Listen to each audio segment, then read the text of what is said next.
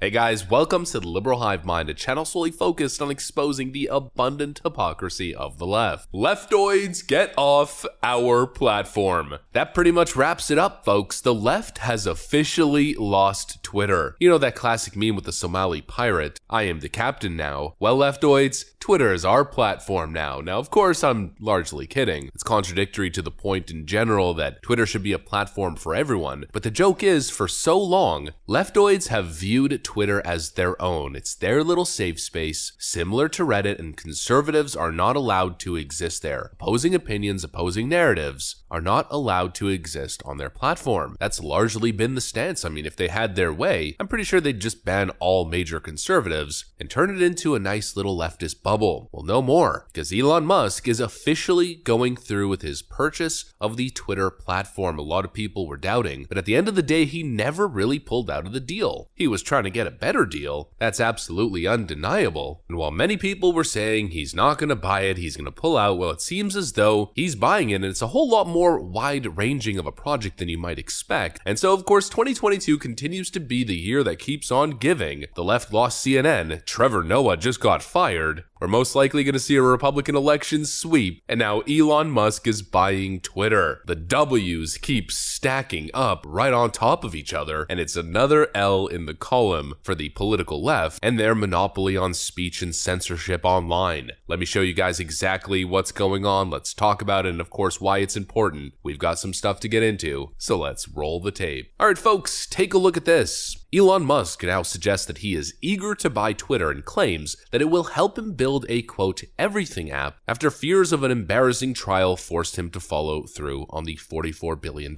deal. Elon Musk tweeted on Tuesday suggesting that he is now eager to buy Twitter. Buying Twitter is an accelerant to creating X, the everything app, he tweeted. Musk offered no other details on his plans for the mysterious everything app. Earlier Tuesday, Musk agreed to buy Twitter for $44 billion as he had originally offered.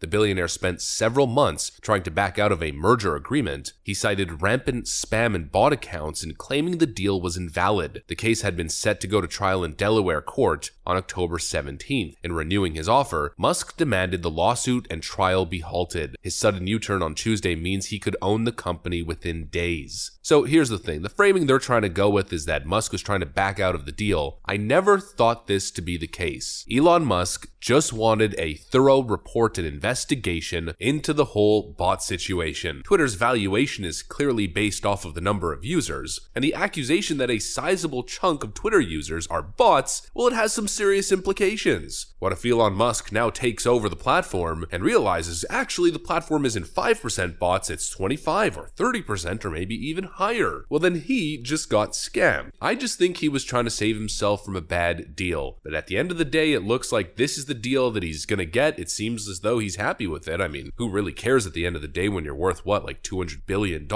He's taking the deal and moving forward. The man's putting his money where his mouth is. I mean, he sold billions of his personal Tesla stock in order to make the deal, and so clearly he had serious intentions to actually buy the platform. And now it's really happening. As the Daily Mail reports, he could take over the company within days. And you know what that means. The purge will begin. Mr. Parag Agrawal is probably going to be out of a job. The Trust and Safety Director, the lawyer that showed up on Joe Rogan's podcast with ex-Twitter CEO and Twitter founder Jack Dorsey, probably going to get the boot as well. And we covered previously that Elon Musk plans to trim down staff by 10% the moment he gets in, cutting some fat, so to speak, and probably getting rid of a good chunk or all of the useless woke employees. This is a good thing. I mean, it's not exactly hard to figure that one out. If leftoids are freaking out and panicking over this development, then clearly it's a good thing. At the end of the day, it's kind of like a pick your poison, pick your evil kind of thing. I'm sure a lot of people would like decentralized platforms, you know, platforms that aren't owned by tech billionaires and oligarchs that are siphoning your information and selling it to the highest bidder. But at the end of the day, is that really realistic? Is that ever going to happen? Maybe down the line in the future, but as of now, probably not. And one thing I'll say for sure, which is a massive W, I'd much rather have the online town square be controlled by Elon Musk than Jack Dorsey or Mark Zuckerberg or any of these other clear biased leftist authoritarians that seek to skew public discussion one way. This could have serious major implications, and in a good way because we know who Elon Musk is. He he's genuine. He's very similar to Donald Trump in the sense that he actually says what he's feeling and what he's thinking. He's not like these other tech oligarchs who say one thing, do another, who pretend to be politically neutral and unbiased when really they're putting their thumb on the scale. We know Elon Musk is in the middle politically. He said he would vote for Democrat candidates, and he's even publicly endorsed someone like Ron DeSantis. And he's on the record of totally condemning online censorship, but more specifically, the cover-up of the Hunter Biden laptop scandal from back in 2020. Tony Bobulinski just said this: Hunter's ex-business partner claims FBI agent who resigned ignored his evidence weeks before the 2020 election, says Jim Biden called him in the middle of an interview and says Joe acted as a chairman of his son's deals for decades. Tony Bobulinski alleged the FBI was well aware of Hunter Biden's laptop contents and accuses the Federal Bureau of Investigation of, quote, altering history by suppressing the laptop before the 2020 vote. Well, it's not just the FBI, it's also Twitter and Facebook, which we learned from the most recent Mark Zuckerberg interview on the Joe Rogan podcast that the FBI was behind the censorship on those two platforms in the first place. Well, it seems as though that is no longer going to happen. Headed into the next couple of elections, no longer is Twitter going to impact election results to benefit Democrats. No longer will you go on the Twitter homepage and see nothing but pro-Democrat and anti-Republican trends or stories being pushed on the What's Happening tab. No longer. I've been on Twitter for a very long time, and this is the one thing I kept pointing out throughout the election season. It's absolutely skewed. It's totally disgusting how every single time you go on the platform, it's nothing but anti-Trump garbage being pushed on the What's Happening tab, being artificially promoted and placed there from all your favorite leftist publications, networks, and tabloids. And anything even remotely right-wing never even makes it, even if it's massively trending. It'll make it on the trending tab with a little synopsis giving the context in a very neutral, matter-of-fact way. That's the standard applied to stories that benefit Republicans. But of course, if anything benefits Democrats, it's all over the place. It's shoved in your face, as well as leftist public figures' tweets being shoved in your face even though you're not following them. Well, no longer is that the case, and no longer is Twitter going to censor a massive story like the Hunter Biden laptop and the alleged corruption connecting the current president. No longer will a story like that be banned from even being linked or discussed. And that, my friends, is clearly a good thing. Twitter might just be redeemable in the end. I mean, the word Twitter itself has become almost like an insult. Not nearly as bad as Reddit, obviously, but still pretty bad nonetheless. Well, moving forward, Twitter might see redemption after all, as based Elon Musk takes over as the liberals screech, a collective howl of agony that you can hear from thousands of miles away.